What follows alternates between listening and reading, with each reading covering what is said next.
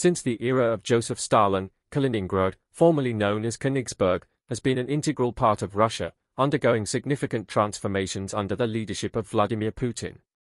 Recent events such as the 2008 Russo-Georgian War, the annexation of Crimea in 2014, and the 2022 invasion of Ukraine have underscored the geopolitical importance of Kaliningrad.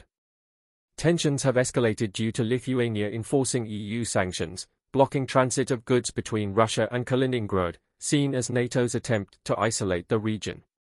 Moreover, the United States' increasing support for Poland's military capabilities, coupled with the growing Franco-Russian rivalry, has heightened geopolitical tensions.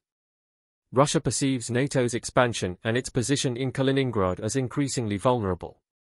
The region, serving as a large military base, houses Russia's Baltic Fleet and tens of thousands of troops, and is strategically positioned between Lithuania, Poland, and the Baltic Sea.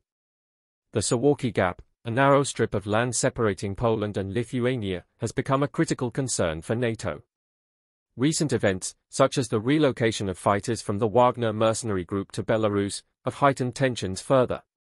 NATO has responded by strengthening defenses in the region and conducting large-scale drills to show readiness.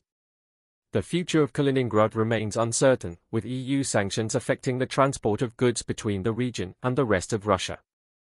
Russia's concerns over NATO's expansion and the region's geopolitical significance have further complicated the situation. Amid growing tensions and militarization, an independence movement in Kaliningrad has gained traction, persisting for 19 years before being shut down by the Kremlin. However, despite Kremlin resistance, the movement conducted an unauthorized online referendum, demonstrating widespread support for independence. The uncertain future of Kaliningrad holds far-reaching implications for Europe's stability. Tracing its political legacy from Stalin to Putin, we confront the region's geopolitical uncertainties, showcasing the complex interplay of history and power in global politics.